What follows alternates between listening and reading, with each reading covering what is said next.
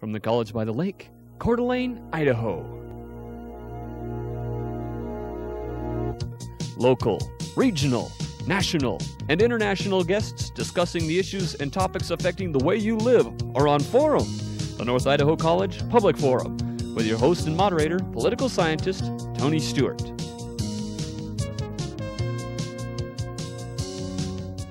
Ladies and gentlemen, our topic for today is the death penalty, ethical or unethical, or constitutional or unconstitutional.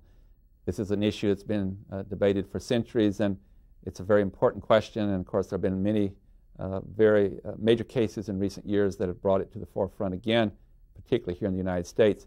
We're very fortunate today to have two highly qualified advocates for the two positions in support and opposition to the death penalty. I first would like to welcome to the program a very longtime friend, Glenn Walker, who practices law in Coeur d'Alene. He's the former prosecuting attorney of Kootenai County, and in that capacity, he was very successful in criminal prosecutions. He also was able to obtain the first conviction under Idaho's malicious harassment law in getting a conviction against hate crimes. He was well known as prosecuting attorney for having no tolerance for hate crimes.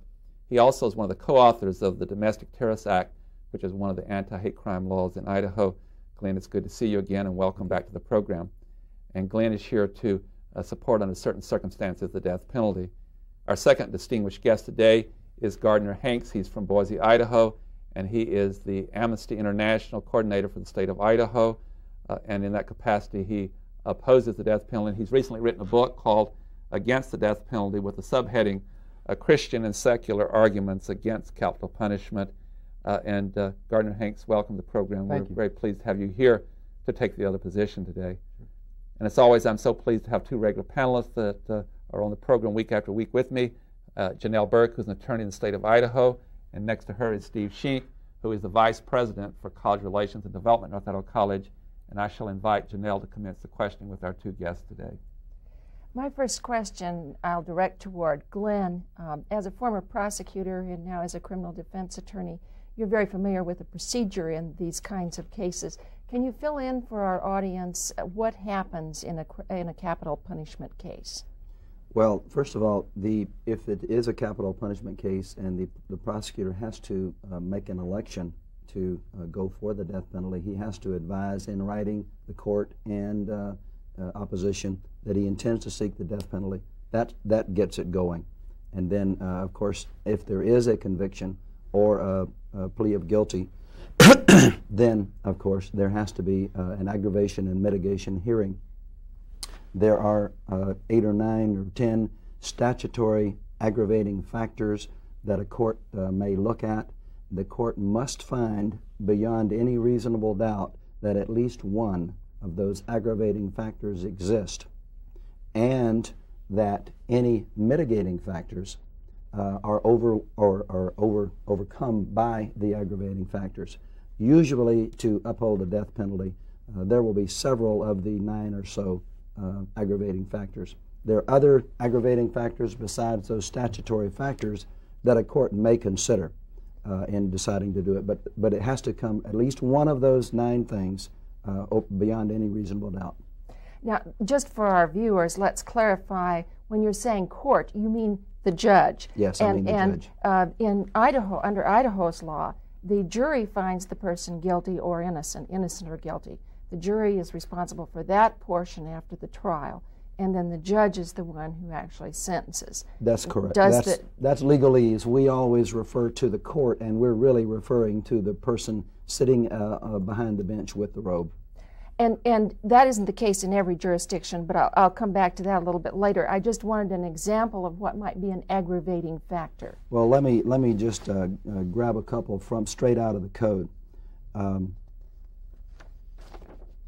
We are looking at the statutory aggravating circumstances of a previous conviction for murder. At the time of the murder, the defendant commits another murder at the same time. Another one was that the defendant is knowingly creating a great risk of death to many individuals while he's committing this murder. Another one would be the murder is committed for remuneration. In other words, a contract killing. Another would be the killing or murder of a judge or a police officer. Another one would be simply more general, especially heinous, especially atrocious or cruel circumstances. I'm sorry, I'm kind of losing my voice, but I'm going to get through this thing, do the best I can. And another one would be that prior conduct of the defendant shows that he's a particularly depraved person. I'm kind of generalizing.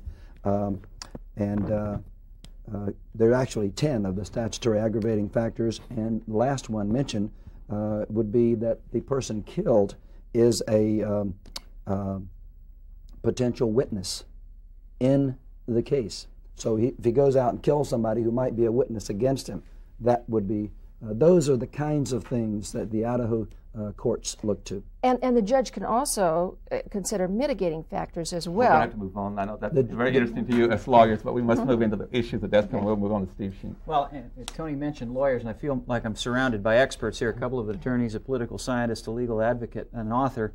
I'm going to take the part of the true layperson like I am. I need to back up a little bit. United States Constitution and Supreme Court has decided that the death penalty is constitutional in the United States. What's the jurisdictional level of that? Is it decided on a state-by-state basis? Are there states that don't impose the death penalty, or do all states impose the death penalty currently? There are 12 states and the District of Columbia which do not impose the death penalty. Most of those states are in the Midwest, upper Midwest, that have a strong progressive tradition, and in New England.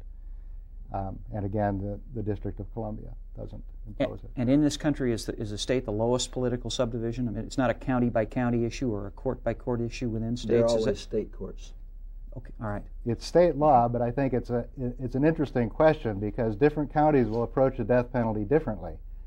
In Idaho, for example, a poor rural county often will not seek the death penalty because it costs so much to prosecute it and to defend it. And we've tried to change the law over the last year or so to make that more even, but I'm not sure that that's going to do it. Death penalty cases are extremely expensive. If you're a small county without much income, you look at this and you say, can we afford this and still do the other things that we want to do? And many times, the small counties will say, no, we don't want to. So I guess the lesson is, if you want to get away with this without the possibility of the death penalty, go to a smaller county, go to a rural county. I'm going to interject here. I'm going to get us on another track. That's fascinating. We've already lost 10 minutes of the program, which is good base, but we need to get into why you came, and that is the constitutional questions and the ethical questions about the death penalty itself. And so may I start with our guest from Boise, Mr. Hanks. At least in all my readings and research in your book, I was looking at your table of contents. Do you take both positions that it is both unethical to use the death penalty, and do you believe it's also cruel and unusual under the Constitution? Or I'll put it another way: why have you come here today to oppose the death penalty? Well, I do think that it's unethical. I don't think that you can go around making decisions to kill other human beings and say that that's an ethical decision. If we value life, then we can't kill other people. Is it constitutional? Well, the Supreme Court says that it's constitutional. Is it cruel and unusual? I think that there's little doubt that it's unusual, at least according to Western standards, because we're the only Western democracy that uses it. Is it cruel? I don't think no matter what method you use, you cannot take away the cruelty of telling someone a month in advance that they're going to be killed on a certain day. And then you go through a ritual of moving them towards the gurney in Idaho. And you will lay them on the gurney, you will stick a needle in their arm, you'll have them wait while certain legal procedures go through. This kind of ritualism, I think, would be considered aggravating circumstance in most murders. So you would say that you would disagree with the court. I know the court's divided, but would you argue the position under the 8th and 14th Amendment that it is cruel and unusual punishment, that you would like to see the court take the position? I would like to see the court take the position that it is cruel and unusual. Before I go to Glenn to take the other side, let me ask one other question in relation to that. Is if that continues to be the position of our courts, that it is not cruel and unusual, and that is, by the way, the majority opinion of the American people as well as the court at this time, I have a very philosophical question under probably natural law, and that is, would you appeal to a higher law than the Constitution and still contend that it was cruel and unusual punishment, even though you may never prevail within the courts? As a Christian, I would appeal to the Bible, the biblical stance, particularly of Jesus, who said, if you are without sin, then you can throw the first stone. And I personally am not without sin, and I doubt if anyone else that I know is without sin. And if that's the case, then you certainly can't have somebody acting as an executioner. You've completely up another question. That is, though, there are Christians on both sides of this issue that quote the Bible, aren't they? Absolutely. Yeah. Now let's go to Glenn, and I'll go back to the panel. Glenn, why would you? I know that you have a definition when you would and would not support the death penalty. Why would you disagree with Mr. Hanks on this issue? Well, I would, again, I would disagree with him on basically everything that he just said with great respect. First of all, Jesus did make a statement like that, if you're without sin, but he was speaking to individuals, I believe. I do not believe he was speaking to governments. And the Bible also teaches us that we are to follow the correct and proper laws of society, unto Caesar, etc. And certainly this punishment is cruel. Certainly it is unusual. But that has to be taken in context. It has to be unconstitutional. It has to be both cruel and unusual and in a proper context. In other words, any punishment is cruel to a degree. Anybody could argue that. But is it so cruel and so unusual considering what you're being punished for? And I would argue, and I think most people would in this country, that under certain circumstances the death penalty is appropriate. And under certain circumstances, it's the only penalty that can be appropriate. Therefore, you would not consider it unethical if it was met those criteria? I do not. And also, I don't think we're talking about realistically a person being notified in writing 1 month before a sentencing hearing, and that's all the warning he has. That's not the case. You do get adequate notice in advance of an aggravation mitigation hearing, but these things go on for years, as everyone knows, before anyone is ever put to death. Reviewed by many, many courts on and over again. Janelle Burke. I want to get to some realistic questions about the whole process. What are the reasons for the death penalty, Glenn, practically speaking? Well, practically speaking, we have to look at the reasons why the considerations courts give for any kind of sentence. And they are, in general, they are deterrents of people in general from committing these kinds of crimes, and of course to deter that person from committing any kind of crime, or the kind of crime again. They are to protect society in general, and that is the most important function of a sentencing court or sentencing judge, but protecting society is the main thing. To rehabilitate, if you can, that individual is an appropriate purpose of a sentence, and restitution, etc. But the main thing in a death penalty case is the issue of retribution. That is, a society has been injured, a society has been hurt, a young person, an older person, someone has been taken from society wrongly by another person. And let me read something, if I can, from one of the most famous cases in Idaho, State versus Creech. It's been bouncing around our courts for many, many years. The case was tried in Wallace, near here. And in the Creech case, in 1983, the court stated, quoting from Georgia versus Gregg versus Georgia, the U.S. Supreme Court, the Idaho court quoted the U.S. Supreme Court and said that capital punishment is an expression of society's moral outrage at particularly offensive conduct, and that the instinct of retribution is part of the nature of man, and channeling that instinct, and that's the key here, channeling that instinct of retribution in the administration of criminal justice serves an important purpose in promoting the stability of society governed by law. So in other words, if we don't have retribution, if society doesn't feel that the courts will act for them, then society would want to take action themselves. And we would have people going out and trying to kill the individual. And society has to respect the courts. So retribution is a very, very valid part of sentencing. And I'm sure you're going to have a response to that. Well, it seems, first of all, that the only people that we really want to have retribution towards are people who can't afford adequate attorneys. The death penalty is applied so unfairly that even the American Bar Association has said that we should have a moratorium until we can apply it fairly. They did that in 1997.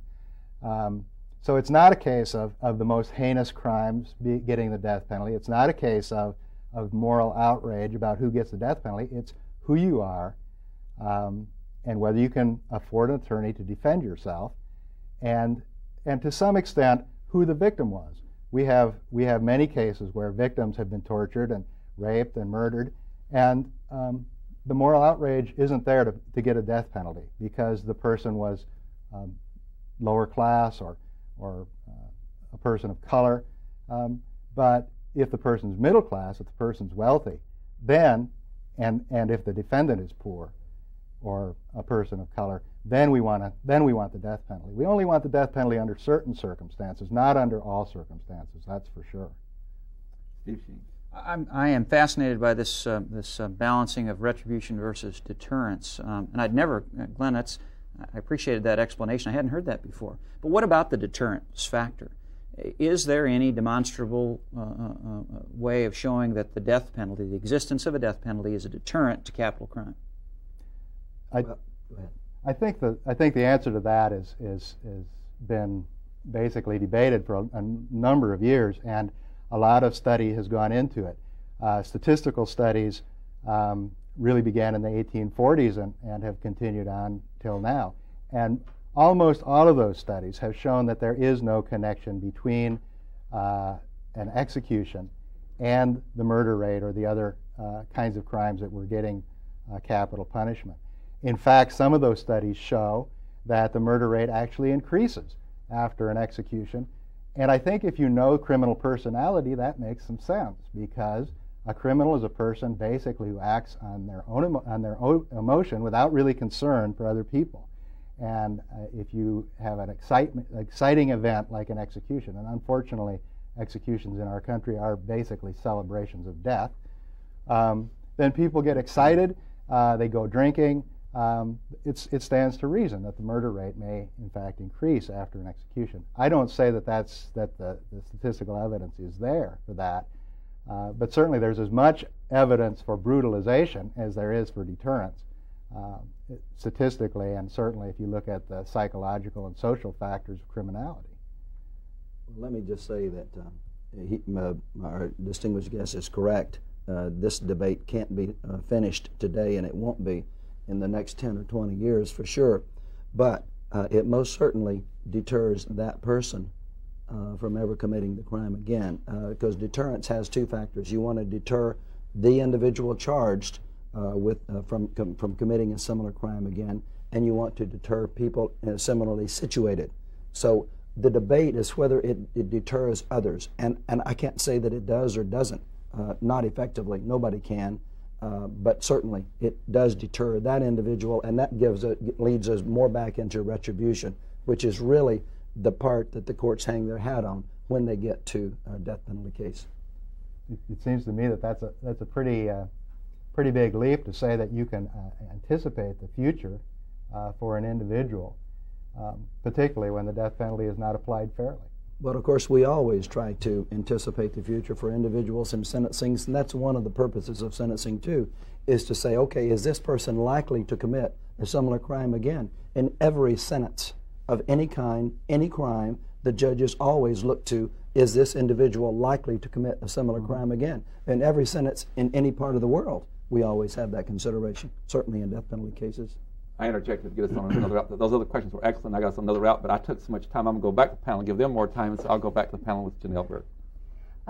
We're talking about deterrence, and there's another whole factor in this process, and that is the cost involved in keeping people under certain circumstances. Let's start with you, Mr. Hanks, and talk just a little bit about the cost of keeping a person incarcerated for, say, the rest of their life. Well, the studies that have been done of the cost of capital punishment versus life imprisonment have consistently showed that capital punishment is more expensive. And the reason for that is that you are investing a tremendous amount of professional time in trying to get a capital case through the court system. A study in Florida showed that a typical execution, by the time they go through all of the legal process, is going to cost over $3 million. And keeping a person on death row in Florida costs about a third of that at that time. Other studies in Kansas and New York and California have all shown the same kind of thing. I think that the other question is the social costs of doing this. You know, how could that money be spent in ways that would be more effective in stopping crime? Programs on child abuse or programs against substance abuse would be much more effective ways of deterring crime than capital punishment. Glenn, I'll turn to you, and would you also add something perhaps about the number of people that accumulate then on a death row when you don't have a process of criminal punishment? That was how I was going to respond. At least I think that was how I was going to respond. I think there are far too many people on death row. There are far too many cases considered for the death penalty than there ought to be. The death penalty ought to be reserved for the most egregious, the most heinous, the most depraved acts. And I believe then in those circumstances it would be appropriate. It is appropriate in those circumstances. We have too many people on death row in our states, far too many people in the state of Idaho. It would be easier to sell the idea, in my opinion, that capital punishment can be a deterrent if we used it in the right times. I think we use it too often. Not in Idaho, we don't use it too often, but we have too many people there. So we are spending millions and millions of dollars in this state on capital punishment cases that never comes about. Don't go anywhere. They don't sort go of languish. anywhere. They just languish, and well, first of all, we have too many laws on the books anyway. We have too many crimes on the books, and we have too many people in our prisons, period. So a lot of it needs to be changed. But certainly I agree with you on that. Steve. Gentlemen, the deterrence, which we've already discussed, is one of the big issues you hear debated when you talk about the death penalty. The other issue that at least I hear most frequently is the question of we shouldn't have the death penalty because if we make a mistake and execute the wrong person, that's just too horrible to consider. I'd like to hear the two of you talk about that aspect of this issue. Well, I think that is a very important issue. A couple of weeks ago in Chicago, there was a conference in which 75 men who had been on death row, had been convicted, met together and talked about how to keep people off of death row when they were innocent. There have been books written that have documented cases that have shown that people who have been innocent were executed. So it really is a case of, if we make a mistake and we do execute someone, there's no going back. We can't say, oh, well, we're sorry, we'll make some sort of restitution from the state. We'll give you, $100,000 because that person is gone. And, what I can't imagine, and I guess one of the emotional things for me is to think about what would that person be thinking about as that person was laying on the gurney in Boise and had the needle stuck in his arm. What would he be thinking about? What would his family think about after they'd heard, after it had been proved? And the thing is that in DNA testing, which is now becoming more frequent, we're finding that up to 25% of the cases, these are major criminal cases, we're finding 25% of those people are actually shown to be innocent by DNA. So if we're making that many mistakes, we should be looking pretty carefully about whether or not we want to go on with this kind of thing. Excellent arguments. I support all of that. However, that should not obviate the death penalty in all cases, and that goes back to my argument. I believe that we have too many people on death row. I mentioned the 10 criteria of aggravating circumstances that the court must consider, and if any one of those is proven beyond a reasonable doubt, well, wait a minute. There may be one of those. For example, the person kills a police officer. That's a terrible thing. But standing alone, is that enough? Certainly, in my opinion, it is not. It's a terrible thing, but it's not enough. There ought to be several of those factors. And I just don't believe that if you have several of those statutory aggravating factors that are a part of this, and if they are then, if a person has confessed, for example, that he's killed 40 people, and there's clear evidence, and he's been convicted of killing several, and we have cases like that. Should there be no death penalty even for those cases? Certainly not, in my opinion. Well, I guess one quick comment about confessions is that confessions are not always correct. The Henry Lucas case in Texas, for example, many of the people on death row are mentally retarded. They're easily intimidated by police officers. They will do what a police officer tells them to do because that's part of their disability. And so they're likely to confess to crimes, or they'll take the fall for other people who are more culpable. That's an excellent point, by the way, but I'm talking about the case where there is the true confession and there is no doubt about it, where all those good arguments are overcome. I know the panel feels like I do. 30 minutes is just not enough to even get started on this topic, and we have some frustration, but you're doing an excellent job, both as panel members and as guests. But I want to, in the time we have left, Glenn, and also to Gardner, at the time of taking this program, a man has escaped in Texas who was on death row. Glenn, would you use that as an argument? A lot of people say that we don't have to use the death penalty because they can just be put away for life. Is that an argument for the death penalty if it meets some of the criteria you talked about? Well, I don't know about that particular case, Tony. I've seen it on the news like everyone else, but I don't know enough about it to say whether it is or not. But does it support your argument that you said a minute ago that certainly one can't repeat if the death penalty is used, if it meets the criteria? Well, yeah, it certainly is. That's a part of it, but I don't know whether that person does fit the criteria or not. Sure. And I just think in every state, Texas especially, there are far too many people on death row. We don't need to kill that many people. And Gardner, back to you in relation to, I understand what you're saying about people being innocent, and they certainly have been proved that. But to play the devil's advocate again, as I have both ways here, with this new technology we have like DNA and all, it is so effective now, would you not have your concern somewhat lessened by the fact that there's less likely to convict the wrong person these days because it has also found those people innocent? Well, my problem is that in many cases you have 2 or 3 defendants, and who's the most culpable? You know, often the person who's probably the least culpable is the one who ends up confessing and appearing to be the most culpable. I just don't think that as human beings we can expect perfection from ourselves. I guess where we're going to leave this program, and I thank both of you so much, is that people in the religious field are on both sides, people in philosophy are on both sides. The panel's questions have suggested that they are very strong arguments on both sides, but you have been so articulate, and I would suggest to both of you, you'd be a wonderful team to share these thoughts with other audiences in Idaho and other places, and I hope you can come back to our program. It's been very stimulating. I'm often on both sides of this one. And I want to thank Glenn Walker, who has a really bad cold today and a bad throat, and he came in spite of that fact. Ladies and gentlemen, we've tried to discuss with you what's a very, very important issue, and the panel joins me in thanking our guests, and I'd like to invite you to be with us again next week at this same time when we shall discuss yet another issue. Until then, please have a good week. I am Tony Stewart.